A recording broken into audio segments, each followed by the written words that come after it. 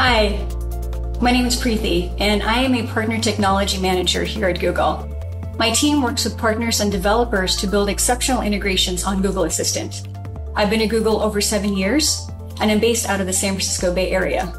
Welcome to this session on Discovery for App Actions.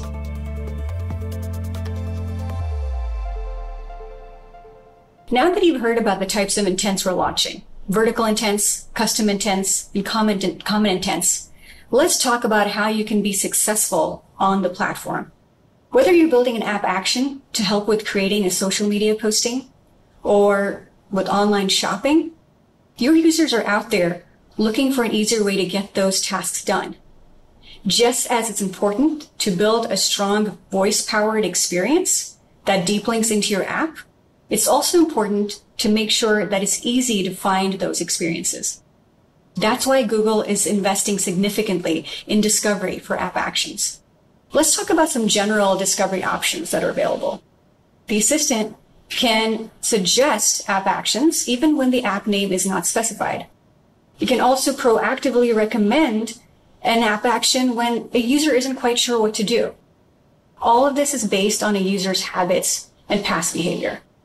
Let's say you have a user that regularly follows Taylor Swift on Twitter.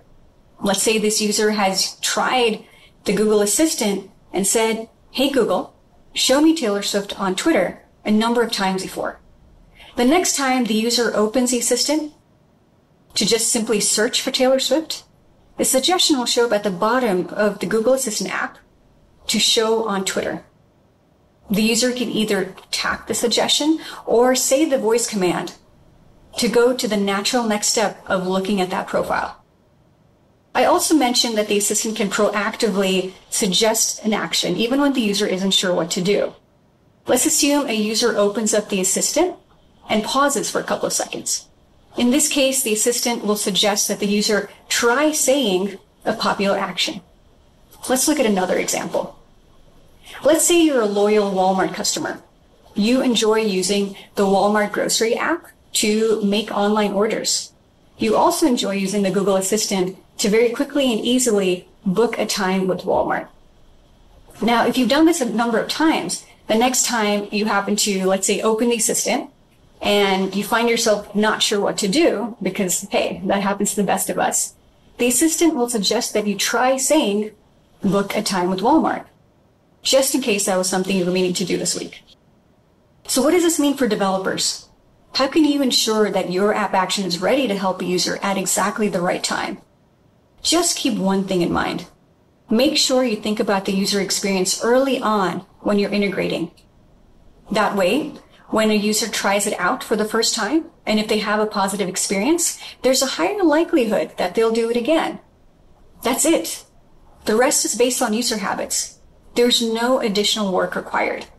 Just make sure that your app action delivers a positive experience every single time.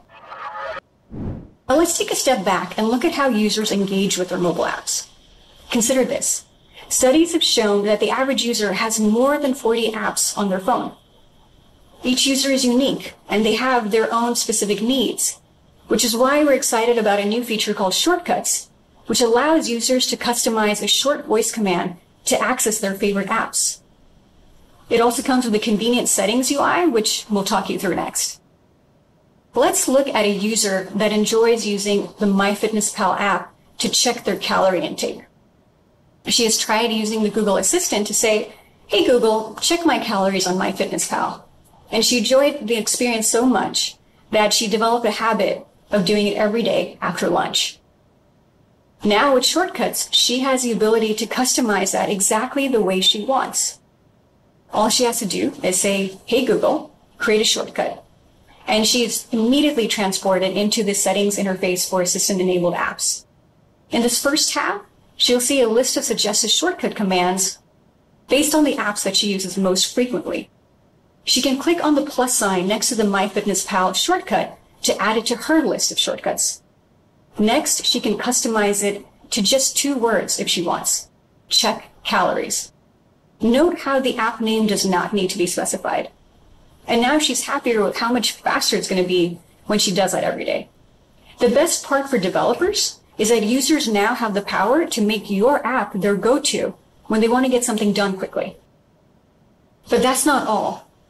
After a shortcut is created, it's eligible to show up as a suggestion at the bottom of the Google Assistant app.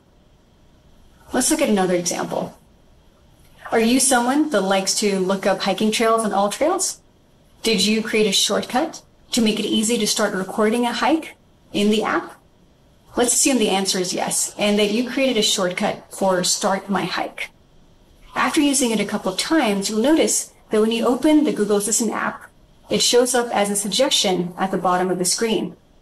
You can either tap the suggestion, or you can say the voice command, and it'll take you directly into the AllTrails app to start recording that hike. So what can developers do to take advantage of shortcuts? There's no additional work required. After you implement your app actions intents in your actions.xml file, you can sit back and relax knowing that Google will take care of the rest. But what if you're a developer that wants to go further? What if you want to raise awareness in your user base about the convenience of creating a shortcut command? There is one thing you can do. Promotion within your app. Discovery is best when it's contextual. Here's an example of what Yahoo Mail is planning to promote in their app in the next couple of months. Later this year, we'll also share best practices for developers that want to take that extra step and promote within their app. And there you have it. To recap, we talked about general discovery options like suggestions and proactive recommendations with the try saying prompt. We also talked about a new feature called shortcuts. We hope you found this session useful in understanding the discovery options available to you. With that, I'd like to hand it over to Jamie from our partnerships team, who is interviewing Corey Bozarth from MyFitnessPal to talk about their experience integrating with app actions and also how they're thinking about discovery. A big welcome to Corey and Jamie. Awesome. Thanks so much, Preethi. And thanks everyone for joining us today. I'm Jamie Hirschhorn, and I lead some of our product partnerships work over here on the Google Assistant. I'm based in New York, and I've been at Google for around 7 years. I'm joined by a very special guest today, our fearless friend and VP of product over at MyFitnessPal, Corey Bozarth. Welcome, Corey. He's joining us from California and has a strong track record of building some amazing brand and user experiences at MyFitnessPal and previously at Yahoo, Visa, PayPal, and Wells Fargo, and others. One fun fact about Corey is that he's recently developed a serious passion for woodworking. So we're hoping that maybe we can learn a thing or two today during our session. But anyhow, thanks so much for joining us, Corey. Welcome. Yeah, thank you very much for having me. I really do appreciate it. Well, let's dive right in. We're really eager to hear about your team's experiences and how you think about the Assistant and how you thought about building for the Google Assistant. So there's so much new technology out there today for app developers. How did your team choose to build and work with us on the Google Assistant? Yeah, so we chose to build for Google Assistant for a couple reasons. Number one is just the ubiquitous nature of the platform. It's everywhere and represents a very substantial portion of the MyFitnessPal audience. And then number two, given that reach and penetration, and the fact that we're always looking for ways to improve the nutrition tracking and logging experience for our users, we looked at Google Assistant as a really important strategic area of opportunity for us. And why did you decide to prioritize voice specifically? And what kinds of problems were you trying to solve by launching an experience like this with App Actions? Sure. So we decided to prioritize voice for MyFitnessPal because really long term, we do actually see voice as an incredibly powerful interaction model that represents tremendous upside in terms of removing the friction that's inherent in the nutrition tracking and logging experience. And we viewed App Actions specifically as a really great low-cost way for us to begin this journey in earnest, especially given how focused App Actions is on driving re-engagement with our users, and especially how easy it is to integrate. In terms of which problems we're trying to solve, it's really simple, it's straightforward for us. All we're trying to do is make it as easy and efficient as possible for our users to track their nutrition, right?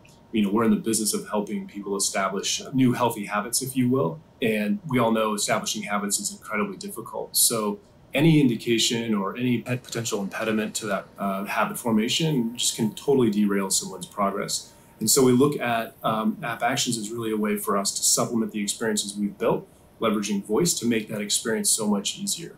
And so it's just a really exciting opportunity for us. Once you took the leap and decided to move forward, what was the actual development experience like for your product and eng teams?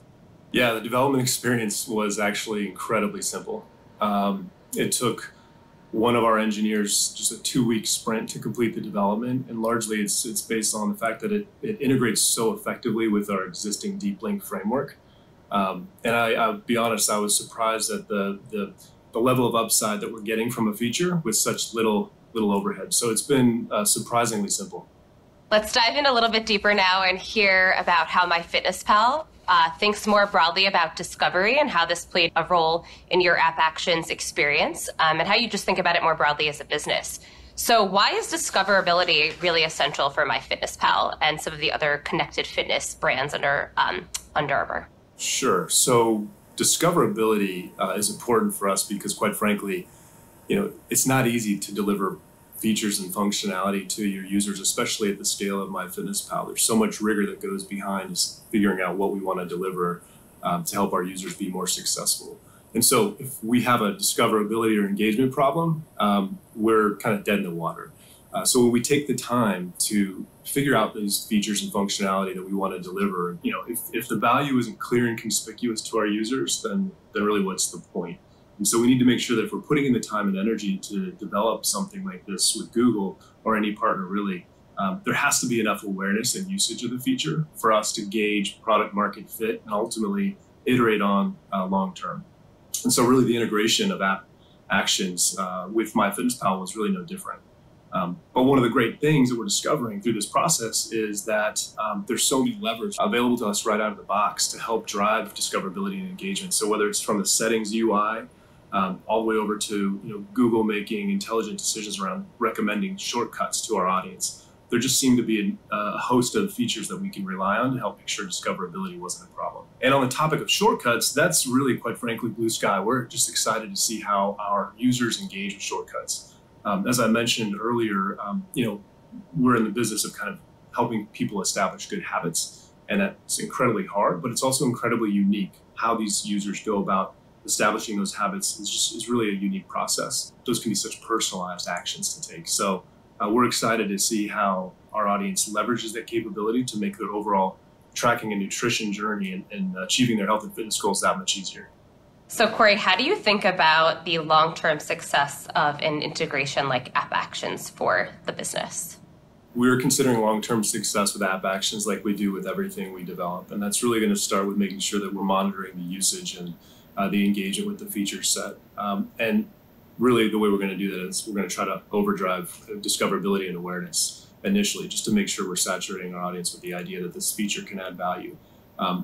And one of the reasons, actually, what we're kind of excited about too is I talked about some of the features and functionality that were available outside, right out of the box. There's another one upcoming, which is the in-app promo, which we're excited about given the value it's going to have to getting this app actions in front of our audience in a very conspicuous and meaningful way to make sure that they understand how using this feature set is going to help them be more successful on their health and fitness journey. And what are some things that you're looking forward to from Google in the future? Look, we're always excited to see what Google cooks up next. But quite frankly, I think what's exciting for us at this point is just continuing this journey of the collaboration and the co-development. We really do believe that there's tremendous upside here to unlock real value for our community of users in partnership with Google. So we look at this as really just the beginning of a longer term relationship and journeys that we're excited about. Thank you again, Corey, so much for jumping on, for your time, for your fearlessness in trying a new project like App Actions with us, and for integrating on the Google Assistant. We really appreciate you jumping on today. We know that discoverability is essential for both our users and developers, and with App Actions, we want to make it simpler by baking discoverability features into our platform through things like recommendations, suggestion chips, and in-app promos. Please check out the Assistant Developer website to learn more about these features. Thank you.